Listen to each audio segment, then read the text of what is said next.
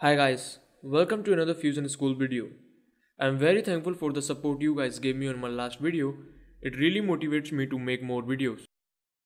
Our today's topics are Coulomb's law, relative permittivity of dielectric constant, Coulomb's law in vector form, principle of superposition, equilibrium of three charges, types of equilibrium, equilibrium of a system. Let's start with Coulomb's law. Let's take two charged particles Q1 and Q2 separated by a distance r. The charged particles will interact with each other through a force called as electrostatic force represented by F. The force can be attractive and repulsive depending upon the nature of charges. Unlike charges attract each other while like charges repel each other. Here, force is directly proportional to charges and inversely proportional to the distance of separation. F is directly proportional to Q1 into Q2 upon R square. On adding a proportionality constant K, we get force is equals to K Q1 into Q2 upon R square, where K is Coulomb's constant or electrostatic force constant. K is not a universal constant as its value changes on changing the medium of the system. K is equals to 1 upon 4 pi epsilon, where epsilon is called as electric permittivity, and its value is different for different mediums. Epsilon for space is represented by epsilon naught, and its value is 8.85 into 10 to the power minus 12 Coulomb square per Newton meter square. On putting the value of epsilon for space in formula of K, we get K for space is equals to 9 into 10 to the power 9 Newton meter square per Coulomb square. When in a question nothing is said about medium, we consider it as space. Note, here the charges are at rest or almost in rest. Q1 and Q2 should be small particles or point charged. If the distance between two spheres is very much greater than their radius, then we can treat these spheres as point charges.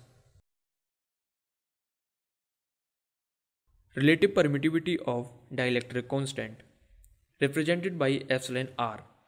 Epsilon r equals to epsilon upon epsilon naught. Epsilon is electric permittivity of medium, while epsilon naught is electric permittivity of free space. Epsilon r is unitless. Force between two charges Q1 and Q2 in any medium equals to 1 upon 4 pi epsilon into Q1 into Q2 upon R square. On putting the value of epsilon in terms of epsilon naught and epsilon r, we get force is equals to 1 upon 4 pi epsilon naught into epsilon r whole into Q1 into Q2 upon R square. Point to remember, epsilon r is equals to force in vacuum upon force in medium. Coulomb's law in vector form. Let's take two charged particles Q1 and Q2 separated by a distance small r. The position of vectors for both the particles are r1 vector and r2 vector. Force on first particle due to second is F12, and in that case r vector is r21, which represents the force is applied by second charge on first charge. Force on first due to second equals to kq1 q2 upon r square into r2 to 1 cape. Force on second due to first equals to kq1 q2 upon r square into r1 to 2 cape. According to Vector's law of algebra, r1 vector is equals to r vector plus r2 vector. R vector is equals to r1 vector minus r2 vector, and r1 vector is equals to x1 I cape plus y1 j cape plus z1 k cape. R2 vector is equals to x2 I cape plus y2 j cape plus z2 k cape. R vector is equals to x1 minus x2 I cape, y1 minus y2 j cape plus z1 minus z2 k cape. R equals to under root of x1 minus x2 का whole square plus y1 minus y2 का whole square plus z1 minus z2 का whole square. F12 vector equals to minus of f21 vector, as they are opposite vectors, which means they are of same magnitude and opposite in direction.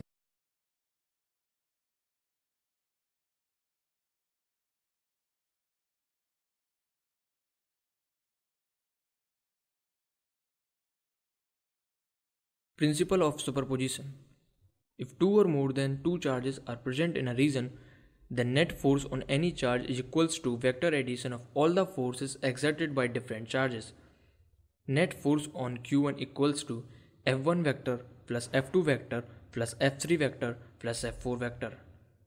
Note: if symmetrical charges are placed at different corners of a regular polygon, then force on a charged particle small q placed at the center will be 0. It doesn't matter what kind of charge small q is. Equilibrium of three charges. If nature of two charges is same, then equilibrium point will be somewhere between these two charges and it will be closer to the smaller charge. Let's take a small q charge at that equilibrium point. Suppose its distance from smaller charge is small x, then its direction from bigger charge is r minus x, as distance of separation of q1 and q2 is r. For small q charge to be in equilibrium, force applied by both charges on it should be equal and opposite. So F1 equals to F2. K capital Q1 small q upon x square is equals to K capital Q2 into small q upon r minus x ka whole square. On solving it, we get x equals to r under root q1 upon under root q1 plus under root q2. Remember, here x is the distance from smaller charge. In questions, it can also ask distance from bigger charge, that is r minus x. If nature of two charges is opposite, then equilibrium point will be at extreme left or right side of the system, and it will always be closer to the smaller charge. Let's take a small q charge at that equilibrium point. Suppose its distance from smaller charge is small x, then its direction from bigger charge is r plus x. For small q charge to be in equilibrium, force applied by both charges on it should be equal and opposite. So F1 equals to F2, then K capital Q1 into small q upon x square equals to K capital Q2 into small q upon r plus x ka whole square. On solving it, we get x equals to r root q1 upon root q2 minus root q1. Types of equilibrium. First, stable equilibrium. When a charge is displaced from its equilibrium position, then it returns to its mean position. Example, when this small q charge is moved along the axis towards any charge, then the repulsive force will increase, forcing it to move to its mean position. If the displacement of the small q positive charge is very small compared to small r, then the small q positive charge will show simple harmonic motion. The small q positive charge is similar to the wall in this diagram. If we slightly displace the wall on either side, the wall will perform simple harmonic motion and will eventually return to its mean position. Second, unstable equilibrium. In the above case, if we replace the small q positive charge with small q negative charge, then this equilibrium will become unstable along axis. When the small q negative charge is moved along the axis towards any charge, then the attractive force will increase, forcing it to leave its mean position. The small q negative charge is similar to the wall in this diagram. If we slightly displace the ball, the net gravitational force will increase, thus pulling it to the side. Equilibrium of a system. If net force on each charge is 0, then system will be in equilibrium condition.